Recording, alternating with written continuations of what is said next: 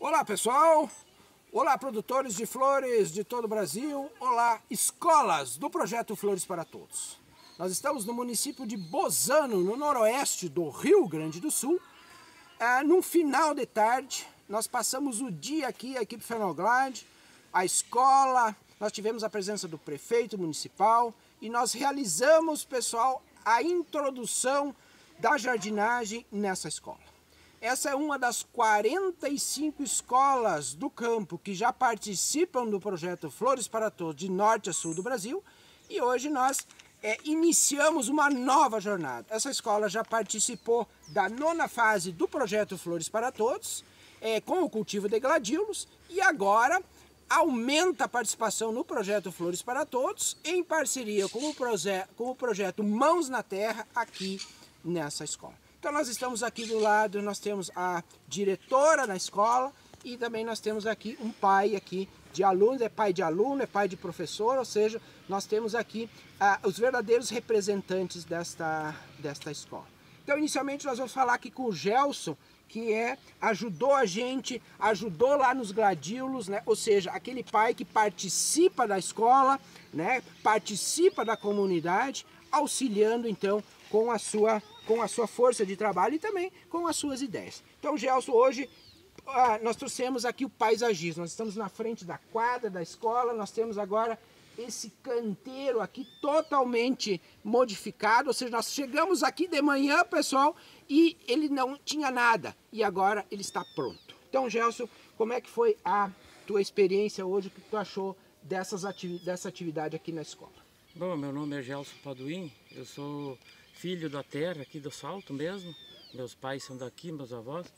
Então, como eu frisei antes naquela entrevista, que me sinto muito orgulhoso em participar desse evento aqui hoje. E como pai, como ajudante também, né?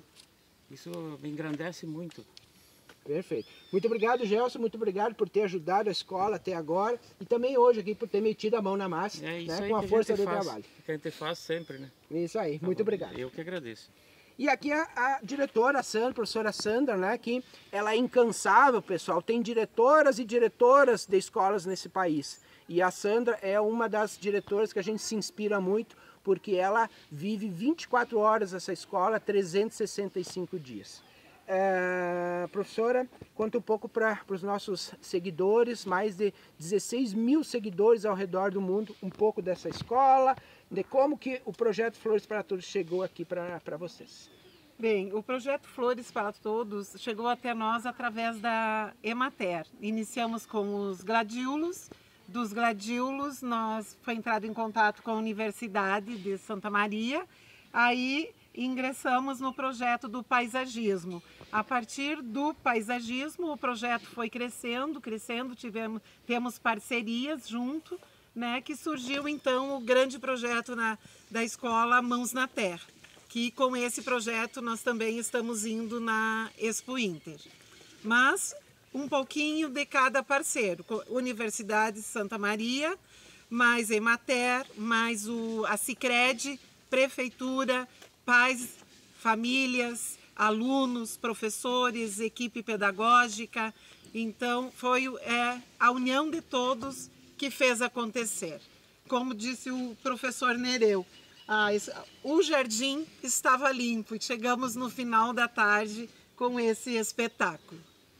Perfeito, muito obrigado, professora, e parabéns pela gestão na escola, uma gestão que trabalha com resultados, né? Nós precisamos entregar para a sociedade resultados e, na verdade, aqui a escola preparando os jovens do futuro. Esse é um dos objetivos do Projeto Flores para Todos, auxiliar as escolas do campo, né? Com novas práticas pedagógicas, com as flores, com as plantas ornamentais. Pessoal, então agora para finalizar, vamos dar um giro rápido aqui. A Tayane faz um giro ali, tá? Então nós começamos aqui hoje de manhã, tá? O prefeito ajudou a plantar aqui, vai ter um vídeo daqui uns dias, pessoal, e aí vocês vão ver toda a movimentação, todo o município de Bozano estava aqui dando a sua contribuição e principalmente valorizando as coisas aqui da escola e os resultados daqui da escola. Aqui nós temos, né, os letreiros da escola, né? Então agora esses letreiros estão em definitivo aqui.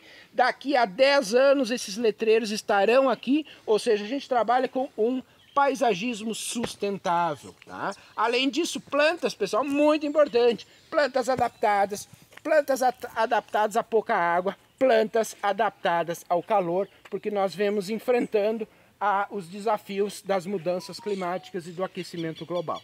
Esse aqui, então, o primeiro canteiro, pessoal, na frente da quadra da escola. O pessoal, a galera aqui já jogou seu futebolzinho, tá? E aqui, pessoal, do lado nós temos o estacionamento e o segundo canteiro foi esse. Olha só que beleza, pessoal. Conectando com o outro canteiro, né? E agora, então, trabalhando com textura, trabalhando com cor, tudo com espécies perenes, né? Para valorizar e para ter uma sustentabilidade melhor aqui, tá? Então, olha as iresinhas, olha as cinerárias, tá?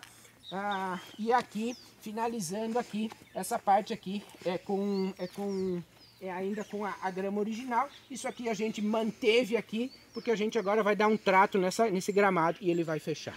Certo, pessoal? Então, com isso, nós finalizamos esse início de jornada aqui na escola, Escola Estadual de Ensino Fundamental, São Pio X, em Bozano, Rio Grande do Sul. Se você está assistindo esse vídeo no canal YouTube Phenoglad, não se esquece de dar um like, de se inscrever. Muito importante, pessoal, não custa nada se inscrever e também de compartilhar. Acione o sininho lá também, porque toda vez que nós tivermos vídeos, você vai ser notificado.